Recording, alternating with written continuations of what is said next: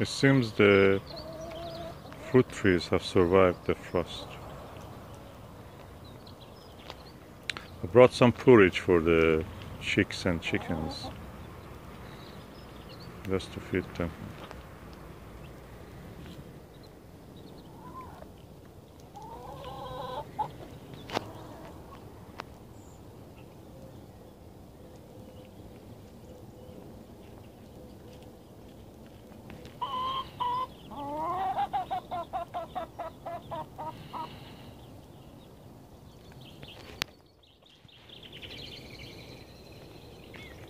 As you can see, the apple blossoms are ripe.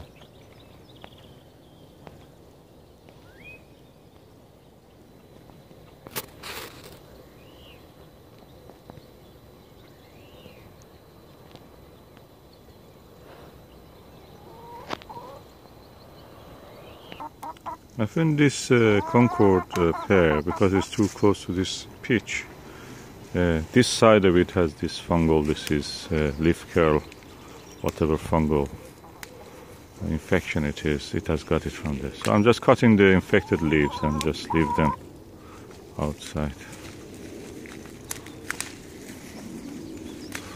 Only a few leaves on this side which are touching near the... And surprise, surprise, the plant itself, the peach doesn't have much, just a few bits.